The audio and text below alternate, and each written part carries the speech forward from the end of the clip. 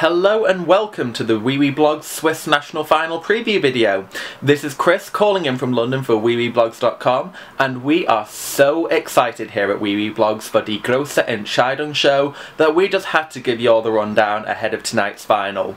Now, after months of anticipation where we were yearning for Kitty Brocknell, watching the same stars as our Bracia,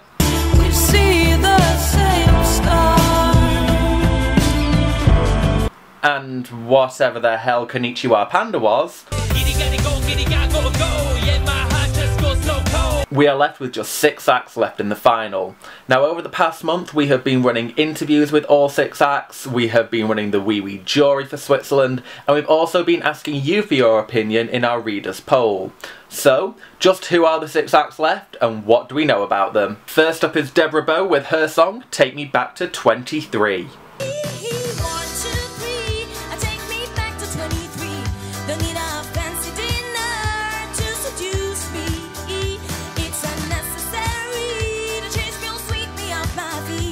Now, Deborah was selected through the Swiss-Italian broadcaster and is the only act left in the competition from that particular broadcaster's selection.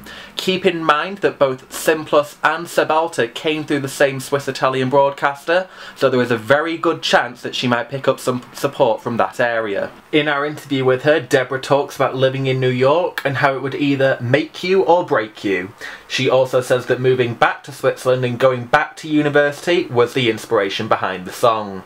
In the Wee Wee jury, Deborah finished a very respectable 3rd place with a good score of 6.1 out of 10 from the Wee Wee jury, whilst in the readers poll she finished a very competitive 5th place. Next up are the band Timebelle, the hot favourites for the competition, who are performing Singing About Love. I wake up singing my love, love, love. I wake up singing my song, da-da-da-da.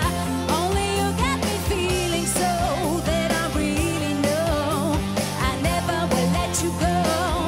This 6-piece band are made up of musicians from 4 different countries all around Europe, although they now all live in Switzerland, with the exception of lead singer Maruna, who still lives in Romania. They established themselves as the favourites to win the Grosse Entscheidungsshow after they won both the Wee Wee jury and the readers poll by some margin. In the interview we conducted with them, band members Samuel and Maruna said that they just want to concentrate on their own performance, and that they're in a competition with themselves, not with the other acts. They've certainly got a lot of support, but some of our readers disagree. Spag says, not a big fan of any of them TBH. Timebelle is by far the worst of the bunch though. But, on the other hand, you have Marco, who says, Timebelle must win. They have the most energetic song from the selection, the voice is amazing, and I'm sure they could make a great show. The 3rd act we're going to talk about now is Andy McSean, the only solo male artist left in the competition, who is going to be performing his song, Hey Now. Hey now, it's how you sway, now baby, I can see it in your eyes. And hey now, we shouldn't stay, now honey, 'cause you're a tempter in disguise. Unfortunately for Andy, he hasn't been picking up a lot of support on his way to the final, having come in last with both the Wee Wee jury and in our readers poll. Part of that may be due to the fact that his song Hey Now isn't really in the usual ESC mould. However, the instrumental focus in his song is kind of similar to what Sebalta was doing last year, so it's not all doomed yet for Andy. Andy also laid out why he submitted a song like Hey Now in the first place in our interview. He wants to create a song that has the power to start the crowd moving, clapping, or singing along. It certainly has that anthemic feel about it, and if the audience get behind it live at the final, this could cause a huge shock in the ESC community. On to Melanie Rene, the first of the 2 Swiss-French broadcasters acts who have now made it into the final. Melanie will be performing her own song, Time to Shine.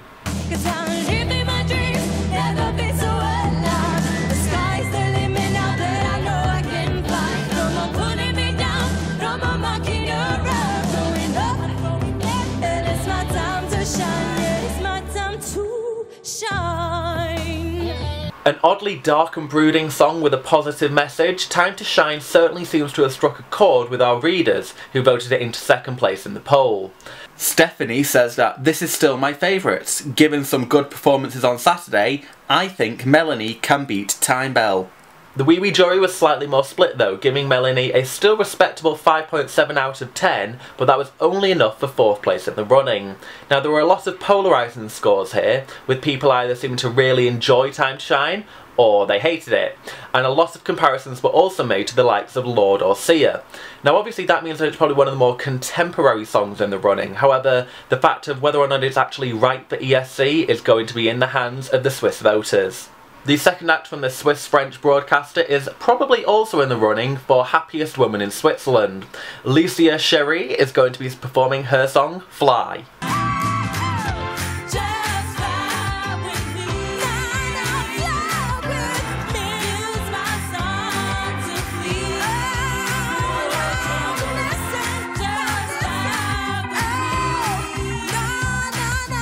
Now Licia won a lot of the team over at wiwibloggs with the cheeky video message that she sent in along with her interview. That came through in her interview too, where she said that she's addicted to trying to draw a smile from people and that she screamed when she found out that she had made it to the final. All in all, the Wee jury will run over and put her as the nearest contender to Timebelle. However, she only finished in 4th place in our readers' poll.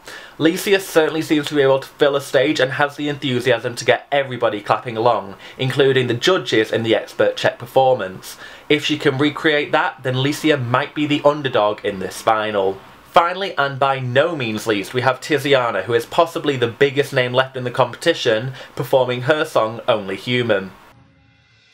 We're only human, we're only human, we're only human after all, we're only human.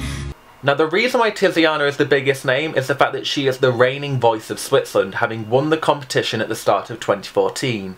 Since then she's kept her public profile high, having performed at award ceremonies, and she has also released her debut album. In our interview she said that her coach on the show, Mark Sway, told her to just go on stage and do what you have to do, advice she'll be using at the final.